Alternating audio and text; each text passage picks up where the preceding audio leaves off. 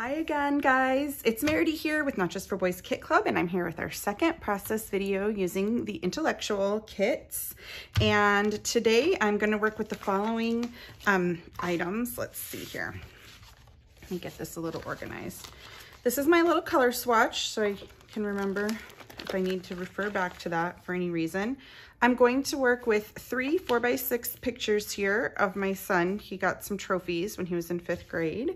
The main piece of paper that I'm going to use today is this Academia wood grain on one side, and it's all these amazing numbers on the other. So I'm probably going to use a little bit of both sides because I love them both for this layout.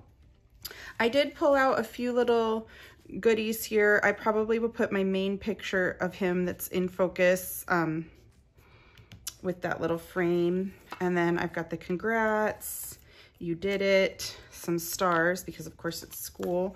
I've got a little faux flash card that came in the ephemera pack, the protractor, a little label, a tab, so proud, the little triangle. And then I really think I want to fussy cut these books. This is the packaging from 49 and Market. So I would love to fussy cut those books and use them as embellishments, which I probably am just going to go off camera right now and do that really quick so it will just be done and ready. I've got all these little books cut, so now they're ready for me too. Okay, and then I've got this scrap of paper. Not sure if I'm going to use it, maybe a little bit on this side. I probably don't think I'm going to use this side. So if I use it, it'll be a little of that side. I've of course got this branding strip that looks like little buttons. I've got my leftover ephemera that I didn't pull to coordinate with pictures. Like I pulled all this to coordinate with these pictures. These are all the pieces that I didn't put with any pictures. So I've got a few pieces in here. And then of course I've got some more of these frames. I'm already using one on this layout. I've got these, I have all 3 colors of washi here, all 3 styles of washi, because some of you got this one, some of you got this one, and some of you got this one, but you know, I'll use different ones on different layouts just so you can all see what the washi that you got looks like on a layout. So I'm just gonna grab one for this layout. I've got these other extra little bits and pieces here. I've of course got all of my titles and my alphabets and my stencil. I'm actually gonna open this up. As you may be able to tell from my videos, I do not like keeping things in their packaging. So, oh, and then this is gonna represent my journaling, wherever I end up putting that on the layout. So the first thing that I'm going to do is, of course I've got all my mixed media pulled off to the side too, and the mist that came with this kit is in there as well. So the first thing I'm going to do is cut my branding strip off, and then it's on the back of the branding strip. It has these little phrases, so I'll keep that handy in case I need that. And then I think I should map my pictures possibly. Let me get some of these things moved away so I can get a handle here on what I've got going on. How do I want to lay these out?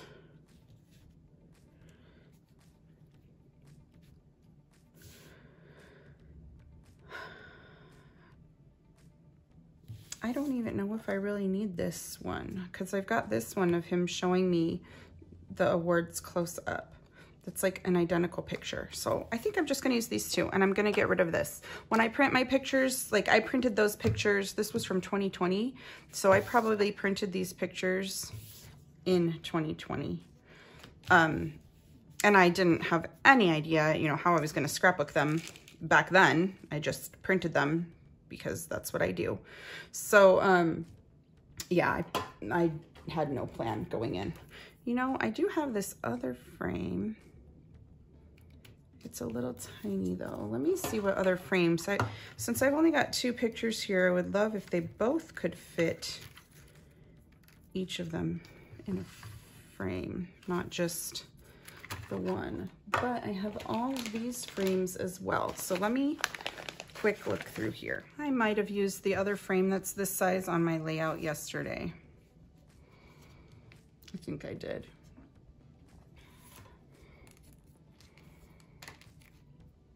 I might just kind of MacGyver this frame right here and I don't know what I'm gonna do. Make it work. We'll see. So I think I want both of my pictures to be about like that. Maybe I can just layer up different things underneath this side. No, I don't know. And then I think I'm going to tear this wood grain paper because I want to use some of the back. Maybe I'll put these down here. I'm just going to give it a nice tear, about 3 to 4 inches off. Oh, I did it the wrong direction.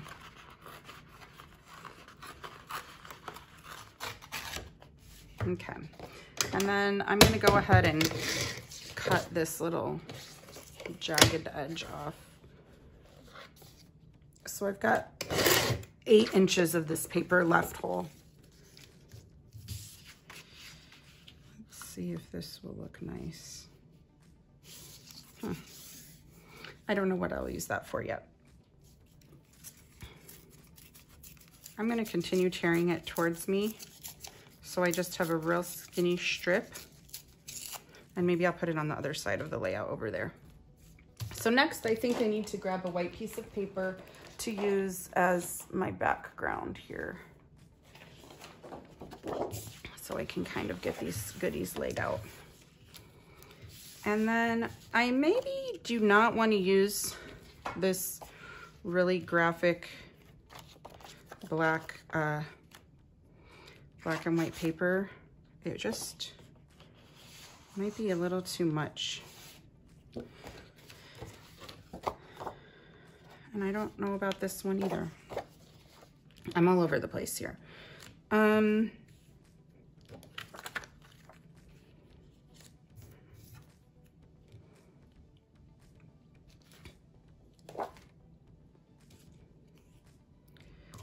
gonna try to just start laying out things across my page where I think they might look good.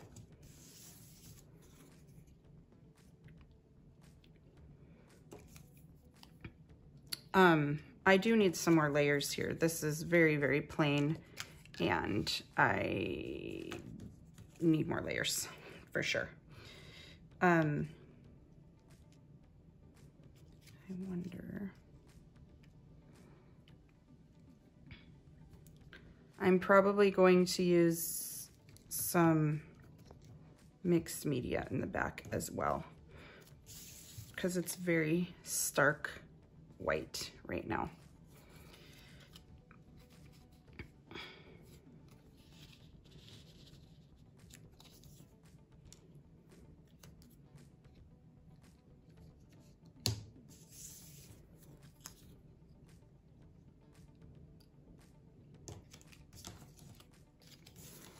And then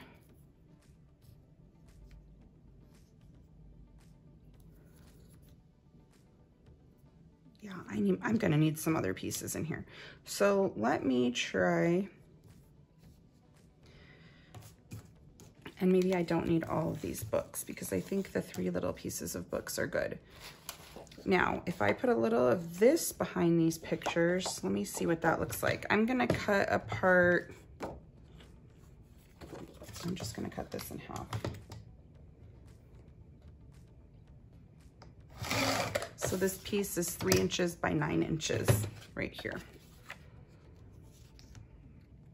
if you're following along.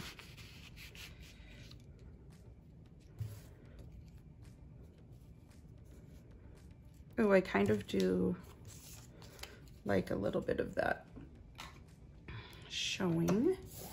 I'll probably save this scrap for another page. I'm gonna cut out the word superstar. Now, I think I do want to use this stencil in the background ever so slightly. Like, I just want a little of it to show. The way I can do that, I think I'm gonna have to adhere some of these things down so I could just pick this up as one giant group.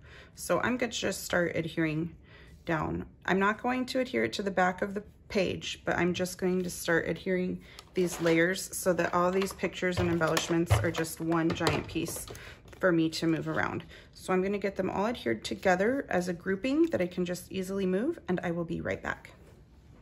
Okay, I've pretty much got this in one piece so I can move it easily. Oop, I forgot to get that down. You know, I'm gonna leave this off in case I need to adjust it at all. But at least this is easy to move back and forth. So I'm gonna start on my background a couple different ways. Let's see, let me move these goodies out of the way. I think that I want to slightly distress my background first using an ink pad and some water. Let's see, which one do I want to use? I think antique linen. And then I want to go over the top with my stencil in the tea dye. So in order to distress the bottom with the antique linen distress oxide ink pad, I'm going to go get a glass mat first. And I've got my glass mat here. I'm just gonna put it part of the way on the screen. I'll just use this side. And what I'm gonna do is just smoosh a little bit of this off. Get my spritzer, my mini mister. I'm getting it pretty diluted right there. And I'm just gonna put this all over the background so it's like a little bit watercolory.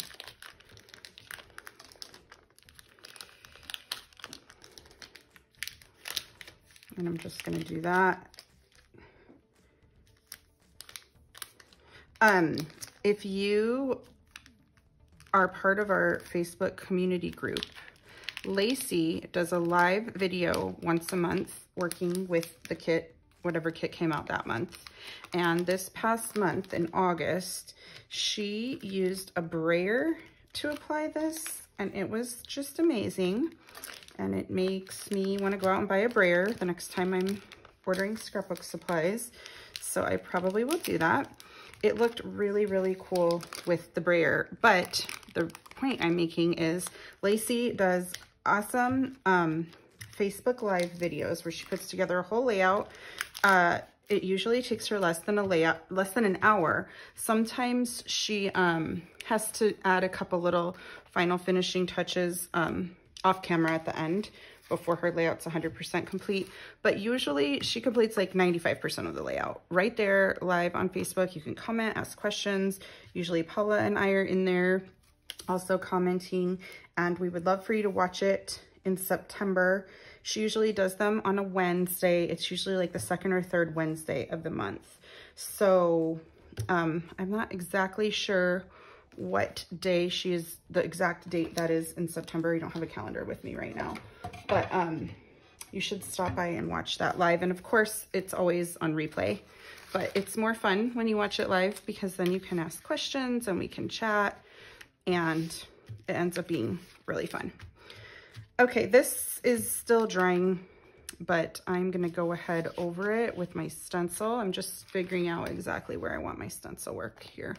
I'm gonna use the tea dye, and I'm gonna go ahead and use it with just a little blending brush, and I'm just really, really lightly going over the stencil.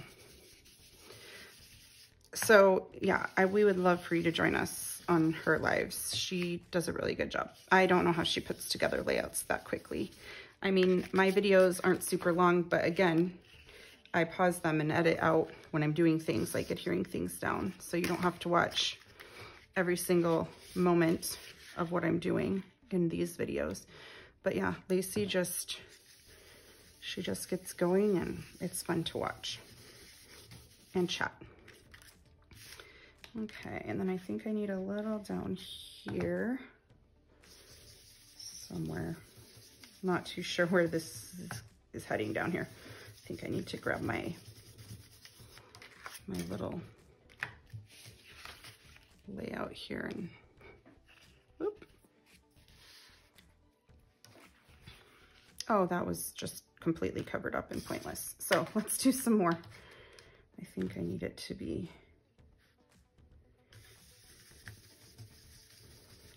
in this area.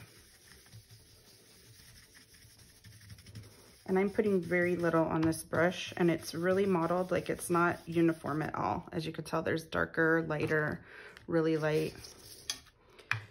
Let's see if this is better. Oh, good. I think I still need a little bit more up there. This little picture is bigger than what I think. I am gonna put a little bit down here at the bottom. Just a tiny little bit to be sticking out underneath.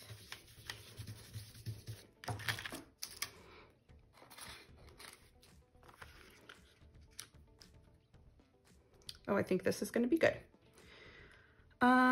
Do I need to put a little up here? Because I've got these guys up there.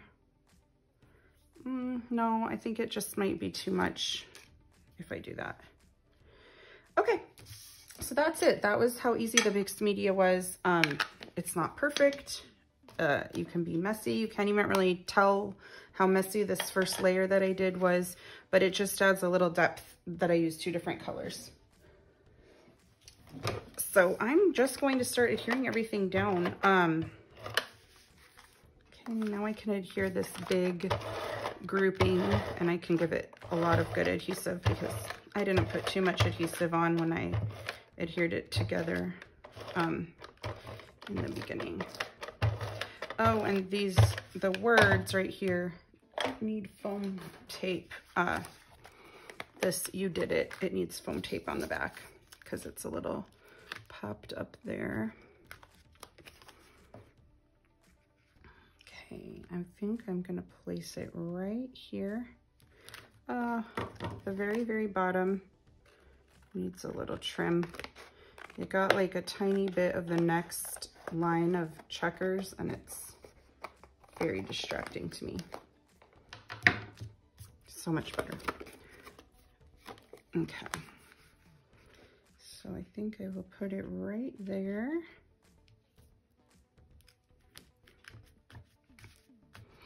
And now I can come in with the rest of these pieces and get them on there. I'm gonna pop up this congrats also with foam adhesive, and I'm gonna glue these stars down with glue, and then I'm gonna start messing with that this little thing that goes up here. And when I get that all adhered down, I will be back to see if there's any other finishing touches that we need to add.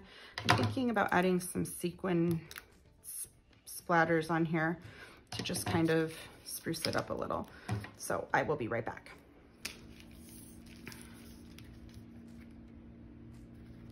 I'm gonna add a little strip of washi down here at the bottom, just to add a little color in there.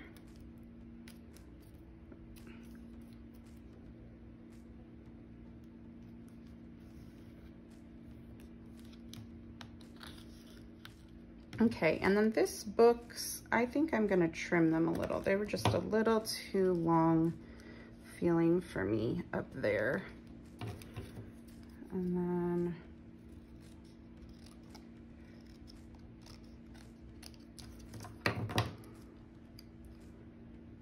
yeah, I like them much better, a little bit shorter. Now, we've got a few other things here. I'm probably not going to use the letters. Let me see if I need any of these. Let me read these really quick. I do like the word brilliant. Okay, and then I'm gonna see if I can find a little tag or something to stick under there so that kind of grounds. I like this one, but it says laundry. Don't really want it to say laundry. That's a little too white. This one might be cute. Just to kind of ground those things up there. Don't know if I like the gold as much.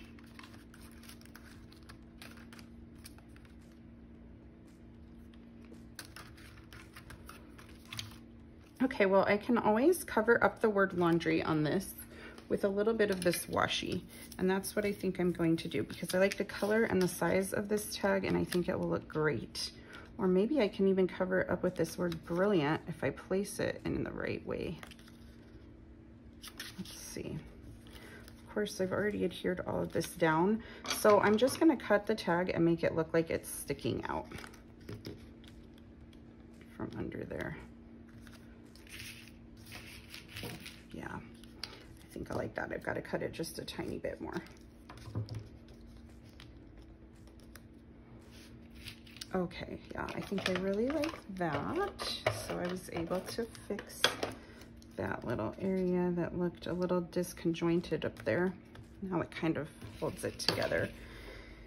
Do I need the bottom of this tag anywhere? I don't think so. No. So I'll just save it in with my little things. And I feel like I need something little down here. What could I put down there?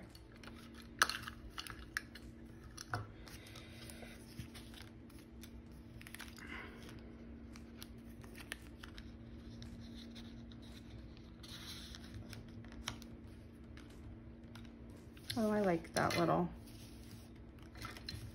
tag. I don't know that I necessarily like the pencil on it. I just might like the little tag. So I'm gonna wedge that underneath there. That's good.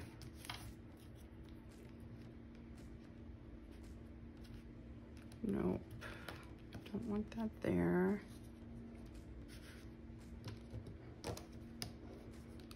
This is the leftover piece of that little tag that I just put on the bottom. That's kind of cute. I'll put it up there. I like cutting things in half and putting half on one side and half on another side of my layout. And then it makes the embellishments last twice as long too.